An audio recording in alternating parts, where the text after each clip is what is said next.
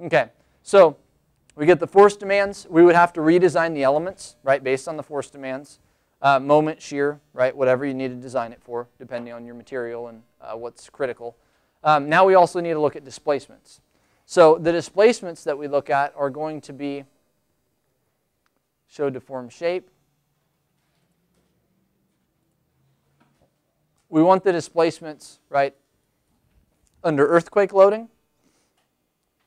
So now we can go here and look at the displacements. So now let's look at drifts.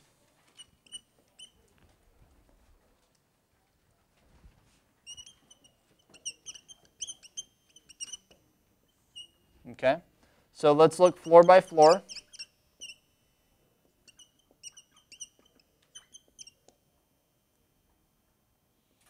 Look at displacement in inches.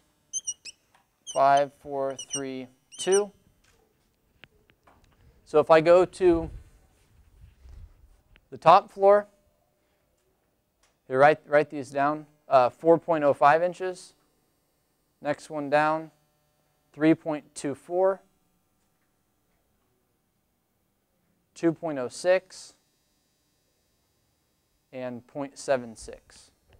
So now from the displacements, then we can calculate drifts. Right? So we're going to have a drift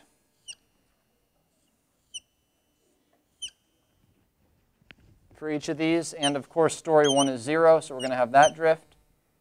So this bottom drift is going to be 0.76 inches over 15, or actually I guess we did 13 feet. And then this one's going to be 2.06 minus 0.76 over 13 feet. And then what you have to do is, remember we divided by r when we did all this? So you have to use the equation in the code that scales things back up. So we have to use the equation in the code.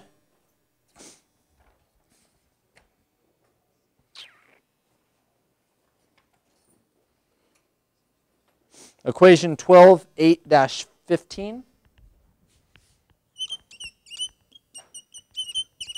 12.8-15.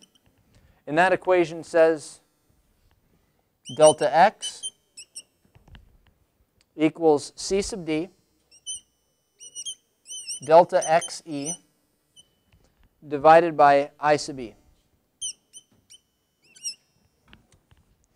And what this equation is saying is that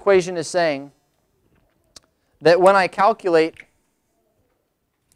these values here, the drifts, these drifts are delta xe. Right? And that's elastic. So what we did is we divided by r of 8, put the forces on that are arbitrarily a factor of 8 too low, and computed an elastic drift. Okay, that really doesn't make any sense at all. So I'm going to take that elastic drift that I get here, all of these drifts, I'm going to put those in there, and then I need to scale it back up by a factor of c sub d, which in this case is 5.5. But how the code's written right now, you put your calculated drift from the model in as delta xe, scale up by the 5.5, the c sub d, or if your system's different, you have a different c sub d value, and then divide by I, which is just 1 in this case. And that gives you the actual drifts that you would take those drifts and compare it to your 2% threshold. Okay, so at this point, you've got force demands. You redesign your elements based on force demands. You checked the drifts, right? You redesign things based on drifts if you need to. One last thing to write in your notes. If you need to make things stiffer, increase the size of the beams is what you need to do. Right? If you're trying to make stuff stiffer and you increase the size of the columns, that's not very effective. It's really the beam stiffness that dictates the frame stiffness. So if you need to make it stiffer, make the beams deeper. And at this point, it's iterative, right? Redesign things based on strength, redesign things based on drift and stiffness if you need to. Once you have an updated design, go back and update your model and redo it all again. So, and keep doing it until it works.